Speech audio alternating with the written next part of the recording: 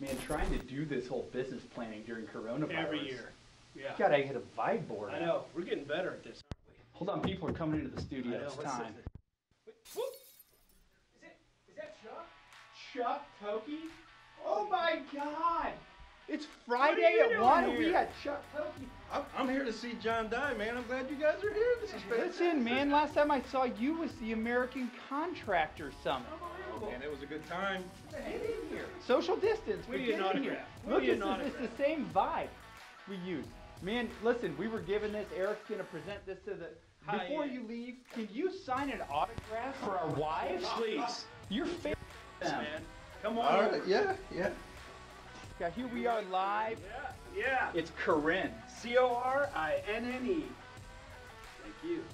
Oh, look at that. That's great. Get a shot of that.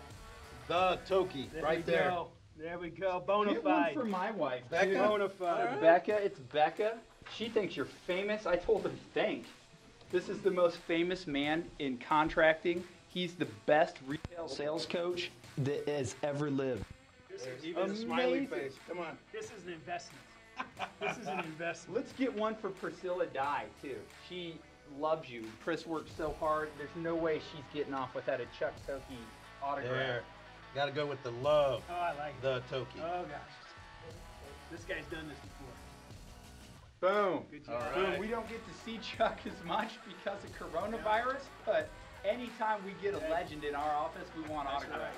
Hey, I'm hey, glad to see you guys. Chuck, the check's in the mail, buddy. The check's in the mail. Thank you. Thanks, guys. Chuck Thokey, Have fun. everyone. Thanks for joining. Chuck Thokey, dude, I'm so glad that you're here today. I'm pumped, man. Thanks for having me out here. Oh, dude, thank you for coming by and for spending a little time in the studio with us to share your knowledge, because you were one of the best speakers at the summit by far. Thank you. I mean, I've gotten a lot of messages. People were just like, man, that talk Chuck did was fire. And it was, dude. Like, I mean, that was amazing. For those of you guys that didn't catch the summit, Sam will have to put the link in the description here for this, because that talk alone was worth millions of dollars in the right hands. Yeah, I had a lot of text messages and phone calls and emails on the way home. I had a 2-hour drive home, and it made it into like 15 minutes, it seemed like. So, well, dude, I think it's because you have this. You have the gift that you have and the unique perspective that you have. I always tell people Chuck's one of the smartest guys I know in the industry by far, because you definitely have a unique perspective. And going into 2021 now, I know today we want to talk about sales leadership, and not just sales in general, but leadership, how to build a team, what you should be doing culturally, just as a company to attract more sales reps, right? Because that's what everyone wants. That's exactly right. Probably one of the toughest things for companies right now is how to attract sales reps. I've seen so many, and I know so many contractors right now that are solopreneurs and are trying, or maybe it's just them and a guy or two that they hired, and they're just like, man, what am I doing wrong that these other companies are doing right to grow these teams to 15, 16, 17, 20, 30, 40 sales reps? And they just don't understand what it is. And so I'd love to get your perspective on that and talk a little bit about leadership in general when it comes to managing sales reps, because it's not the same as managing subs or jobs or anything else. It's totally different. I'll tell you, when it comes to sales leadership, here's the biggest issue that I find is that companies will take their top performer and they think that guy is going to be the best sales leader. And it's not. They have to understand what a good sales leader is, first of all. When I first got into sales, and I was very good at it. I liked it, made a ton of money. Right. But what drove me was the other people that I worked with. And at that time, I was in mortgage. And, everybody was asking me, how are you doing this? How are you getting so many? I had what is that, Wells Fargo, shoveling me a client. I couldn't get them fast enough. I was hiring people to take the phone calls. And so I had more fun working with the other people, helping them understand how that worked. And so then but that's an anomaly, though. That's not normal. Like, really good sales reps typically aren't out there building other sales reps. No, usually they'll hide from them. Yeah, they're trying to. They have like what they think is a secret sauce, and honestly, they're too busy making sales. Yeah. I mean, if you're a good sales rep, you're spending all your time making sales. Like, you don't have time to be training other people. Right. And it was that first sales rep that, you know, she was and so she was struggling, and she was actually talking about moving on. She was going to go be somebody's admin, you know, and she says, you know, Chuck, what is it? What is it that you're doing? And so I kind of took her under my wing in the time that I had, and she grew. That's cool. The money that she made, and the money she's making now, she's still in mortgage, and the insane amount of money she's making now, that does something to me, and it should do something to every sales manager out there. And if it doesn't, they don't belong in sales management. But I realized that is what made me happy. It wasn't all the money. It was the fact that I could take somebody that, you know, they never thought they could make that kind of money, and to bring them into it. Another story is I was getting my truck washed, and this was a few years back, but I was getting my truck washed. So I don't think your truck could fit through a car wash. No, they have to hand wash that thing. And this guy was drying it off, and he was amazing with what he was doing. It wasn't this just drying it off. I mean, he was very meticulous. So I went up to him. I asked him, I says, what's your role here? He says, I actually manage the car wash. I says, do you like what you do? And he says, well, I mean, I like the fact that everybody kind of leaves me alone. I says, do you like the money you make? He goes, no, not really. I says, I bet you make, what, 30, 35,000? He says, on a good year. I says, do you feel like you're worth 100,000? And he goes, man, that would be great. He says, I'm a Marine, you know, and I just started at this position. You know, I've been doing this, you know, and trying to build this team. And I says, hey, man, let me ask you, you know, it's mine. Let me ask you, I says, if I was able to teach you how to do what I do, how to sell like I sell, and how to make six figures, is that something you'd be interested in? Today, he's making $250,000 a year. He's living in the hills of Georgia. I mean, it's just amazing to watch, and that's what drives me. I make a great income. There's no doubt about it, but that is not what drives me. It's the people that, it's kind of like what Hunter says, it's the legacy. Right. You know, it's the people that send you that letter 10 years down the road that say, you're the one that changed my life. And that's why I do it. And that's why other sales managers should do what they do. If you feel that you can help somebody, you should be a sales manager. Now, that's not the only thing. I mean, you have to know what you're doing. You have to be able to train people. You have to be able to hold people accountable. But you also have to be able to believe in them. And sometimes some of these people are hard to believe in. But, you know, and great guy. He's one of the top salespeople at LA Fitness. But he comes in, and I thought, man, he's going to come out of these gates. He's going to be the best. And he stalled. He wasn't as good as I thought he was, but he has that charisma, and I believed in him. I kept telling him I believed in him. Now, I was giving him some tough love. You know, right when he says, man, I just don't know why I'm not, you know, taking off. And I'd throw the closing roadmap in it. I says, can you literally give me that closing roadmap? If I asked you that your price is way too much, that, man, you must really, you know, you must really love that product, because that product, I mean, for whatever reason, that's just way more than what I can spend. I said, can you honestly give me the answer right now? He said, no. I says, there's your problem. I says, I believe in you, but I'm waiting for you to believe in you.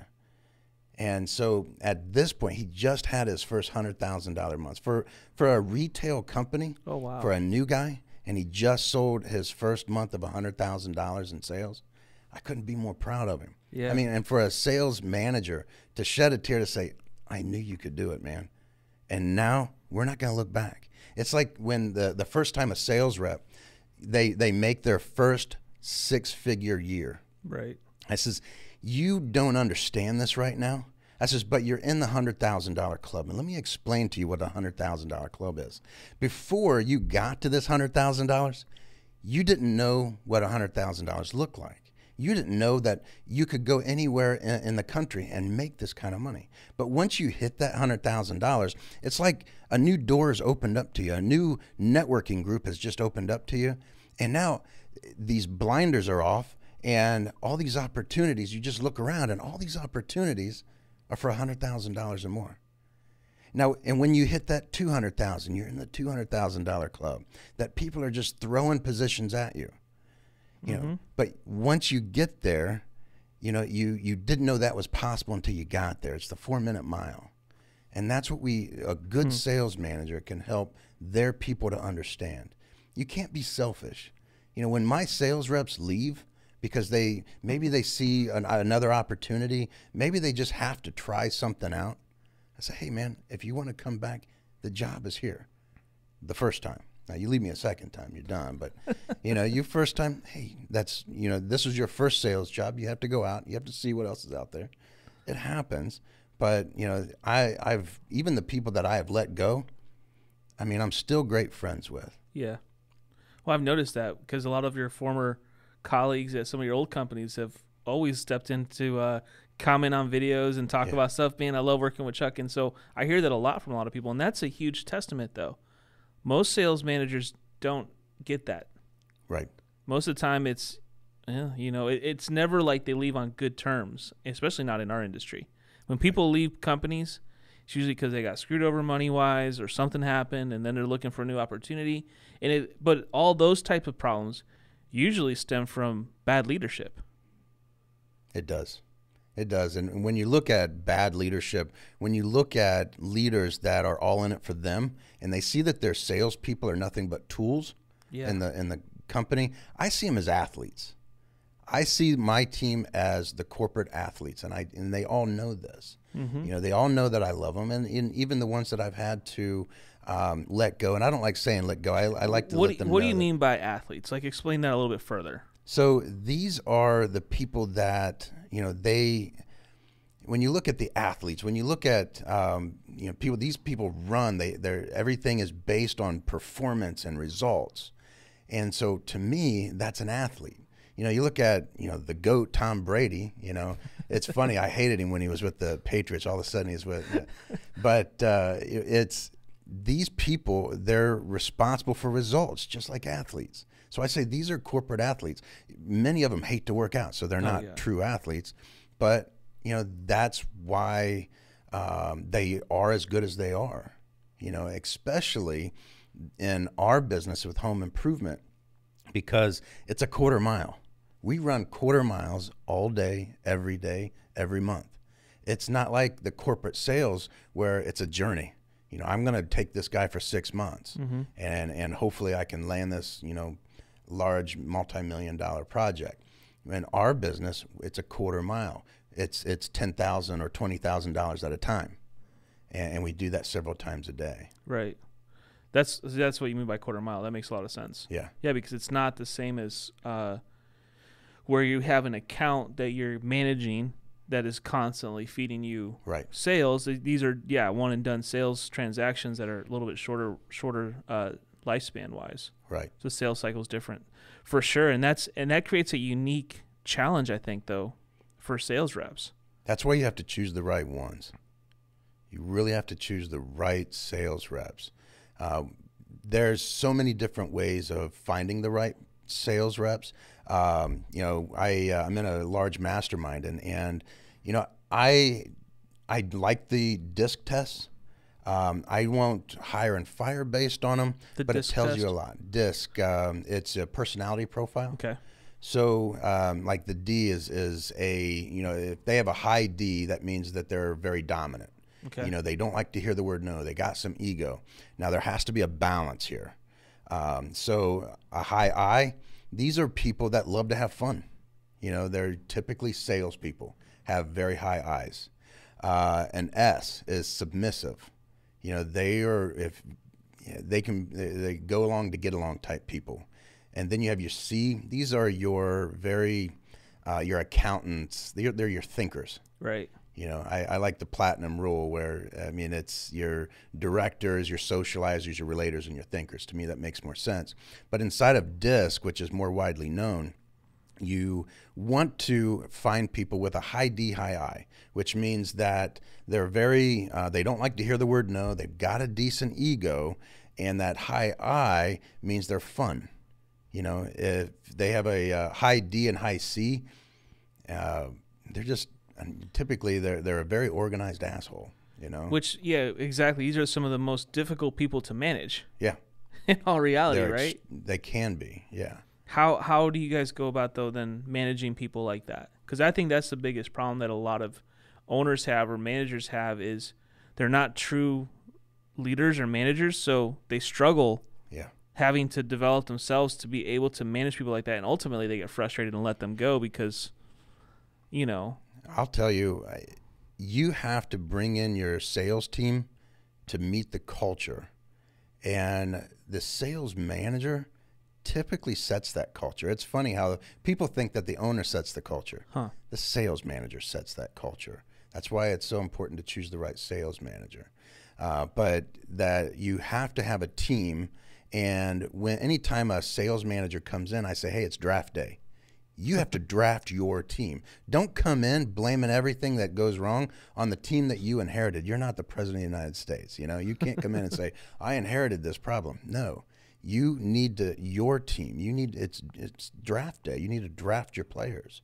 And so, you know, when anytime I come into an organization, I set the standard. I say, hey. Well, let's say you're drafting, and the owner's like, well, you can let this person go, but you got to keep him because. I've had it. How do you deal with that?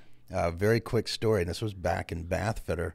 The owner, it was when I first got into bath fitter, it was kind of the friends and family plan. You're either friends or family of the owner. And which is what most roofing companies are, right? I'll tell you, that's what happens a lot of times. Yeah. And so I would let certain guys go, but the only way I could let them go is when the owner went on vacation. And he got to the point, his name's Jason, he got to the point, he says, I'm never taking vacation again. Every time I take vacation, I get all these phone calls that Chuck just let me go.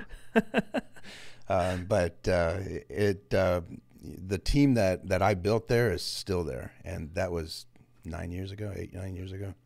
But it's draft day. You have to find out who is on your team. Now, there may be people on that team that you're on the fence with. Coming into Able, there's a couple of guys that I was very on the fence. They didn't really buy into where I was going and what I needed to do, but we got along.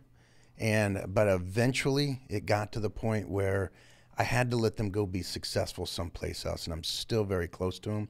And two of them own their own business now.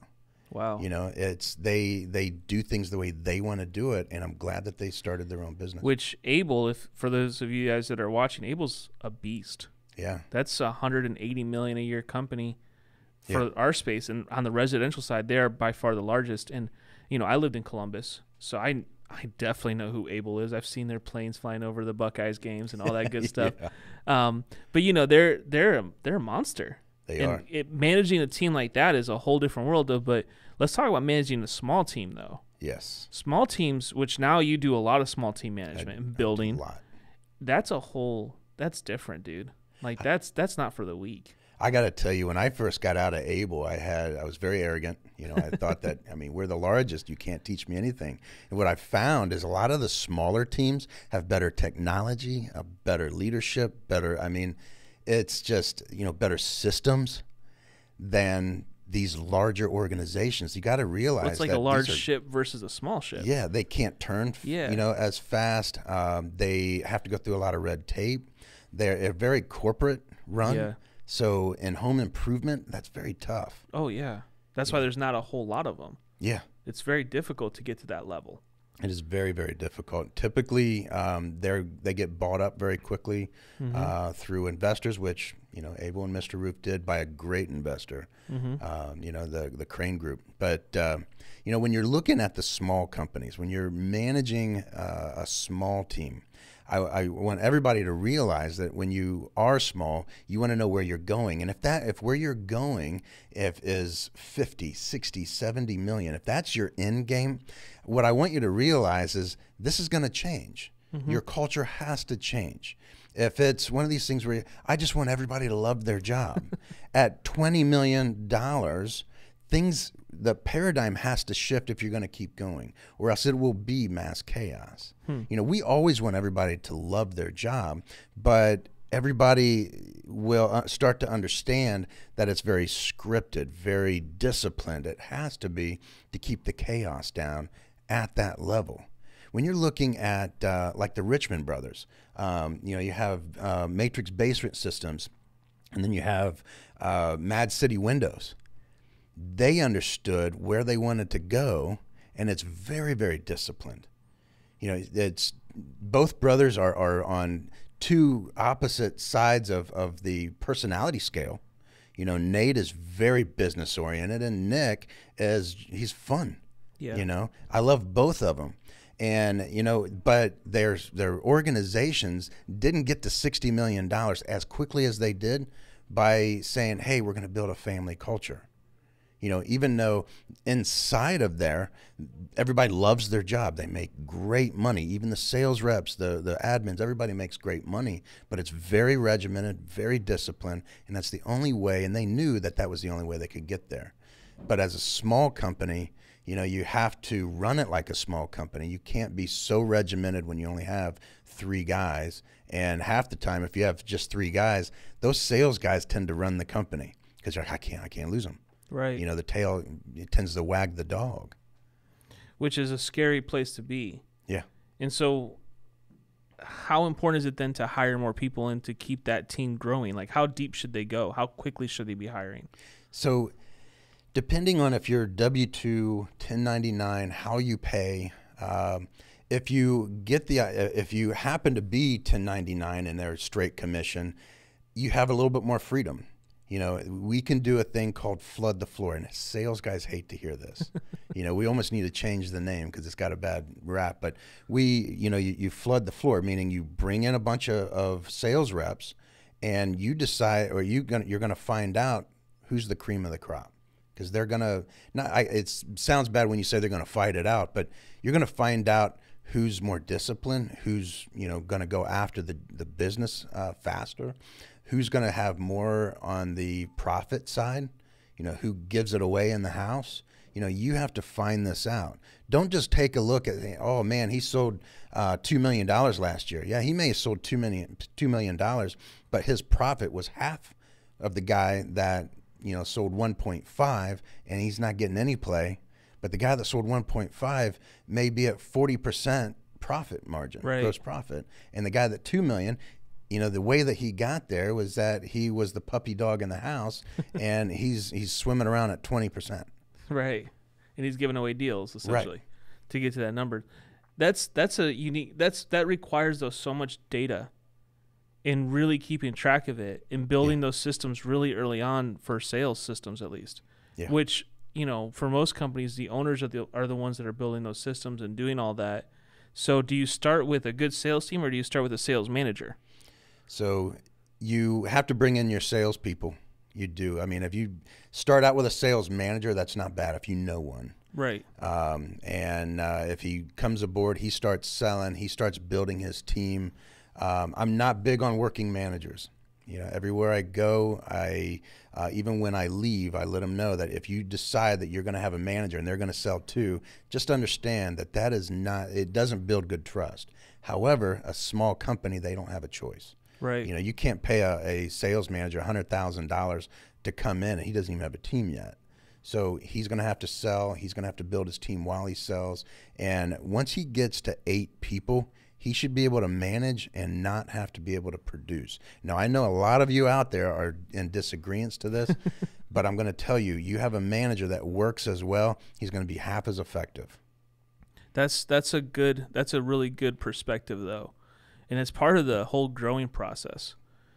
Putting all these pieces into place is not easy.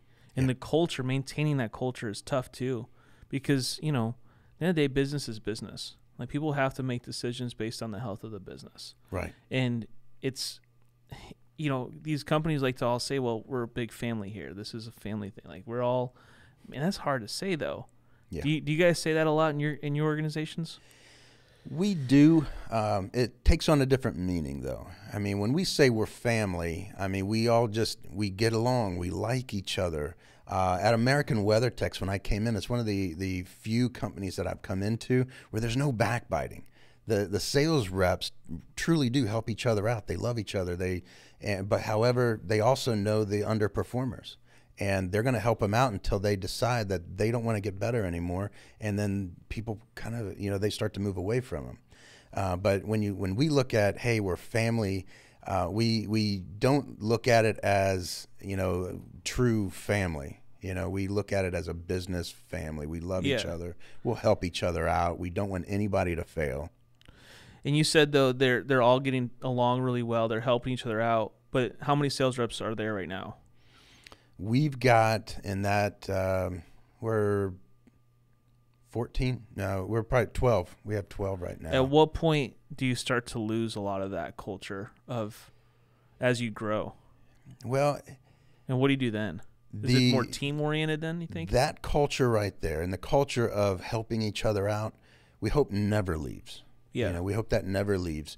And we don't allow the grenade walls, which you're going to have a few here and there, and we have to tackle those when they come. As well as, you know, when you bring in a rehash, we're bringing in a rehash program right now, and we're trying to keep the sales guys at bay, but these guys aren't used to having a rehash. What's a rehash? So rehash means you're going to go out, you're going to run a sales call. Now, these are our sales calls. These are leads that have come in, and you get one shot at it. And once you have run that and you didn't sell it, then it goes to a rehash team. So 3 days after that lead is run, we're going to call, we're going to do a survey. We're going to get that customer talking. We don't just start selling them right then and there. We're going to go through a whole survey process of, so, you know, did we show up on time? Did he show you the samples? We're going to go through every piece of that sale. And at the very end, one of the last questions we're going to ask them is, so if you don't mind me asking, what was it that made you decide not to move forward? And they might say, well, we've got some other people coming out. That price was a little bit higher than what we thought. Say, what we'd like to do, we have a senior rep in that area this week. I'd like to get another set of eyes on this. Is it possible that he could just stop by, take a look at it, see if there's something he can do to help you out? We will never talk about discounts. We don't want to discount it. Yeah. Where so many other rehash programs are, we had some product fall off the back of a truck. We, you know, or we need to. That's the worst. Is we need to fill. We have a truck right now. We need to fill it. We need to get. And I cannot stand when you're going to sit there and lie to a homeowner just to try to get back in the door. Right. You know, we do want to get another. It set of cheapens eyes on. everything at that point. It really does, and with social media, it comes full circle. Yeah. When, well, I people mean, jump imagine on. it too, like from just a consumer perspective. Yeah. I mean, if I bought on the first sale, and then I get the email that says, "Well, you could have saved 40%," or I find out that someone else got that email for saying no to the first deal, Right. I'd be ticked. Yeah. I mean, just straight up. Right. And so we look at it. What we have found is when we put the same rep back in the house, it doesn't sell. Right. It's almost worthless to put the same rep back in the house because he's just going to continue from where he left off. But if I take somebody that is a different personality, so maybe the first one is a top rep, maybe he's all business. Mm-hmm. And then the second rep, so I'm going to look at a guy that is a big teddy bear in the house. He's very good at selling. Maybe he's not the best one-call closer, but it's a different personality. And so I'm going to put him in next. And what we've found is about 70, 80% of the time, it closes. Because it's the second time around. We're back in the house. They wouldn't have us back in there. So you have a polar opposite. Yeah. Why would I put the same? Yeah. I'm not going to put, not only am I not going to put the same guy in, I'm not going to put the same type of guy in there. That's crazy. Yeah. Now, that's some deep stuff. There will be a time where we just have one guy that does all rehash. Right. You know, and so, you know, that is where you typically want to go. Well, I almost feel like you could pair two salesmen up and just swap them back and forth. Yeah. Essentially, right? Right. That's so next level. Like I've never heard contractors talk about that, about rehashes or anything like that, but that's the kind of stuff that is revolutionary, I think. You know, At least for us it is. companies are losing millions of dollars. And it sounds, when you look at it, like, how could you be losing millions of dollars? Some of these companies, and they're not big companies, sell close to $2 million a year in rehash. That's missed sales that some other company that just happened to come in 2 weeks later, and the customer's just sick and tired of listening to pitches. I'll just go with them. And my sales reps understand that their job isn't there to sell the homeowner. Their job is to save the homeowner from everybody else. We're not there to sell them. We're there to save them. Because if you don't, John, if you join my team, and the discussion that would be had in the beginning is that I want you to understand what your job truly is if you don't do your job, you don't do it exactly the way that I teach you, that means that some other company is going to come in. I'm not going to mention any of these companies. Some of us already know who they are, but some other company is going to come in. They're going to sell them a product for twice the amount for half the quality. Yeah. You know, this happens all the time in Windows. Yeah. Some of these very high-priced companies sell just crap Windows. Yep. Because they see the gross margin is their game. Mm-hmm. The customer's not their game. The gross margin is. And they earn trust because of the number of commercials they run, how well known they are. Yep. Man, that's next level. So this is the kind of stuff you guys are getting ready for this year right now. Yes. So, you know, when we look at, and you mentioned hiring people, I mean, that's the mode I'm in right now. Thing right now, though. You know, I got a class going next week, and so right now is the time to hire. Some of my coaching clients, you know, they're like, well, I think we're going to hire sometime in March and April. March and April, you should not be hiring people. You should be selling. You should be selling. Or training, getting ready to, yeah. I mean, that should be the time that, I mean, even the fact that I have a training class next week, I myself am kind of hitting myself a little bit like, hey, I'm way behind the 8 ball, you know, because I need to be getting ready for March. Yeah. March is when if I don't have a huge March and a huge April, it really hurts my year. Well, you told me something when we were talking about some other stuff a little bit ago, but you were talking about like the timelines for home improvement companies. Mm-hmm. You know, they're not spending money here, but they're spending money at this time. Why are they spending money in April and not in May? Like, what's the reasoning? Like, talk a little bit about that timeline, how most home improvements go through this cycle every year. So there is so throughout the year. So January. So we just had a huge January. We blew our goal away, and I'm very superstitious, so I didn't say anything to the guys until after January. And I told them, I says, guys, I couldn't be more proud of every one of you because I use this and I've used it for 20 years. Great January, great year. Never seen it any other way. Right. You know, and then when you get into February, this is when we get ready for the rest of the year. Do I have enough people? Are we trained? Right now, we are in full production training, meaning I'm not training production. Production is training my sales team. Because, again, one of the worst things that can happen is the fact that we're out selling business that we can't produce. Oh, yeah. Or sure. we mismeasure or whatever. So our production managers are training our teams. But then we get into March, which is typically your home shows. Right. Where you're crushing your home show leads. Mm-hmm. There's home shows in January and February, some of them in March. This year, not so much. Right. And, you know, if any sales manager that's worth their salt understands the 8 ball that they're behind, because we don't have those shows. Typically, we can get $100,000 to $300,000 in business from each show. We don't have any. Right. So I have to figure out how I'm going to make that up, because I don't have any shows this year, boss. You know, Mr. Owner is not an excuse. So what are you guys doing differently? So we look at our lead flow. What type of lead flow do I need? What type of money do I need to ask for from the ownership of, you know, where we need to be? Within American WeatherTechs, we're blessed to have some great owners. I mean, these guys really are on the ball, and they understand marketing, they understand sales, they understand production and where we need to go, and they're willing to invest the money. I mean, we went on TV late last year, you know, inside of a newer market, because we knew what was going to happen this year. Yeah. You know, we plan, you know, great companies plan the next year in October. No kidding.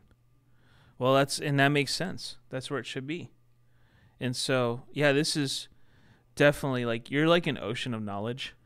Man, I could sit here all day. How much time do you got? I know. We just get like this little drop, and every time you speak, like the summit, and we were just talking about putting together a whole event around this kind of stuff, and we'll hopefully be announcing that at some point in the near future. But man, just like every time we sit down, Chuck, like there's just so much great knowledge here that people need to get behind and start to really dig deep into it. But it's because there's a science behind this. Like there's actually proven strategies, and other industries are doing it. We're just now like really adapting to that. Our industry's been so like run and gun, like shotgun sales. Like let's just see what we can get. Yeah. What we don't, we just don't, and they're just taking the low hanging fruit. But getting deep into how retail sales work and even insurance sales, like there's so much money being left on the table on insurance sales because we just don't understand or see the opportunity the right way. Right. We're seeing the opportunity for what we can make right here, right now, move on to the next job, make it as fast as possible, but we're leaving so much behind because of the lack of knowledge. And so having you on the show to help us is huge, and that's what, we want to definitely provide to everybody.